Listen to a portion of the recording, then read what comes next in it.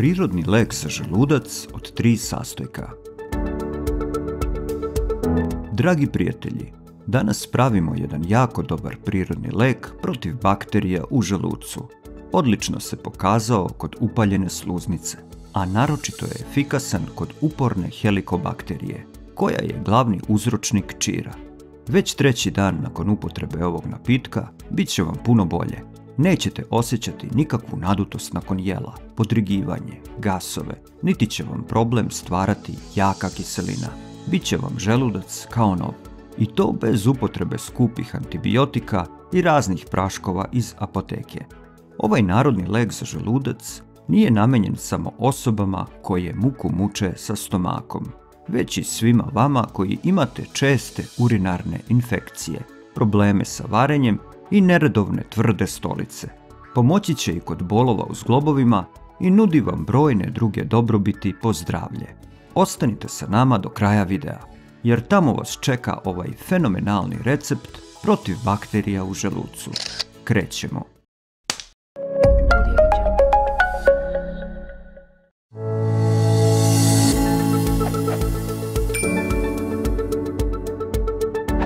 Koliko vam se već puta desilo da osjetite nadutost stomaka i bol u želucu odmah posle obroka?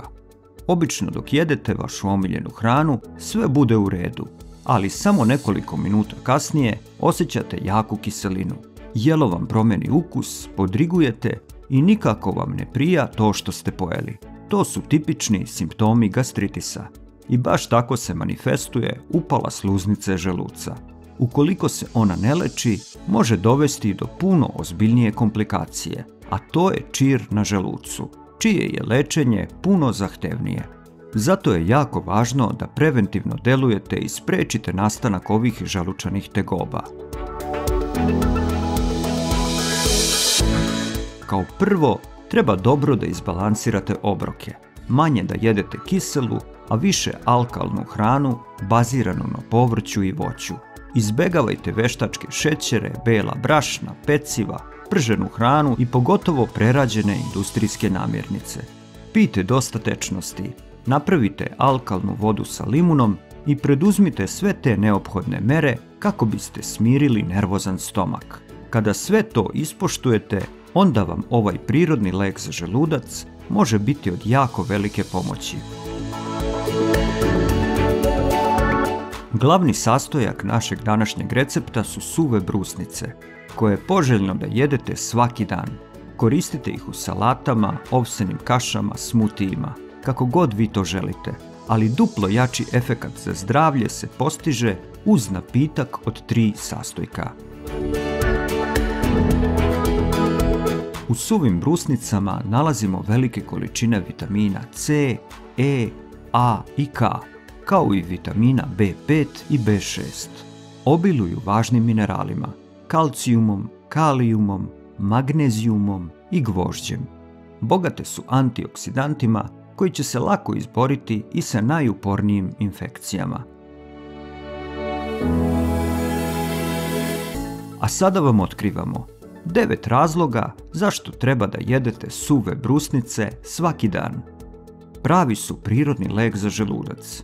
Uspešno se bore sa bakterijom heliko koja ima tu sposobnost da preživi i u najtežim uslovima, kiseloj sredini, i često joj ni najjači antibiotici ne mogu ništa. Suve brusnice će sprečiti prijanjanje ove bakterije na zidove želučane sluznice. Štite nas od urinarnih infekcija. Pijte svaki dan čaj od suvih brusnica, a još bolje rezultate ćete postići ako ga kombinujete u sok od brusnice. Oni će zajedno sprečiti nakupljanje bakterije Escherichia coli u mokraćnim kanalima. Pospešit će lakše izbacivanje urina i tako će vas osloboditi od štetnih mikroorganizama. Jačaju imunitet, sprečavaju viruse da prodru u vaš organizam. Čuvaju zdravlje očiju i oftalmolozi savjetuju da jedete šaku suvih brusnica svaki dan. Ublažavaju bolove u zglobovima i kostima i zato treba da ih jedu osobe obolele od reume, gihta i osteoporoze. sprečavaju upalu desni i štite zube od nastanka karijesa.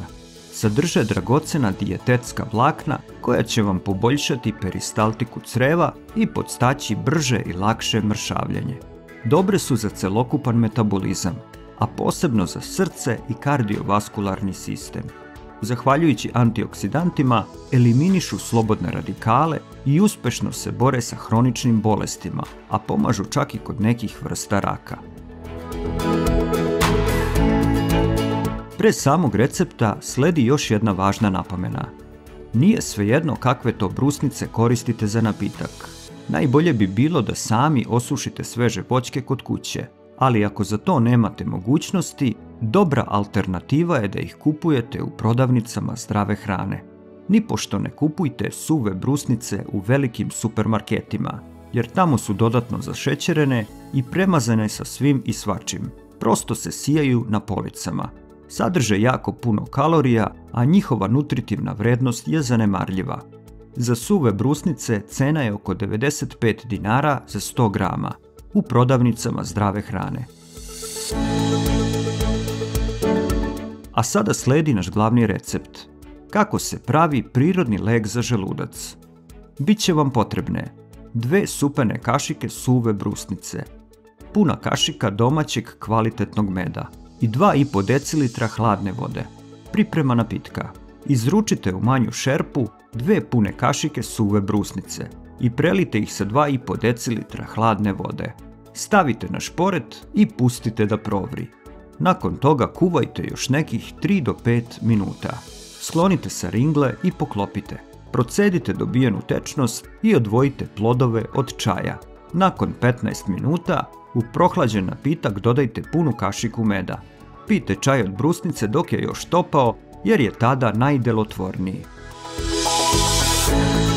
Ovaj prirodni lek za želudac se pije 7 dana uzastopno i to 2 puta dnevno, ujutru i uveče.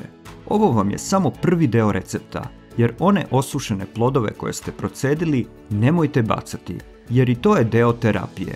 Njih pojedite nakon što popijete čaj. Regulisat će vam rad crijeva. Već na pola tretmana bit će vam puno bolje. Nećete više biti naduti i ublažit će se svi ostali simptomi gastritisa. Možete zaboraviti i na zatvor stolice. Dragi prijatelji, za vas smo pripremili još 3 video recepta protiv bakterija u želucu. Kliknite na neku od ovih sličica i pokrenut ćete video. Želimo vam dobro zdravlje. Pozdrav!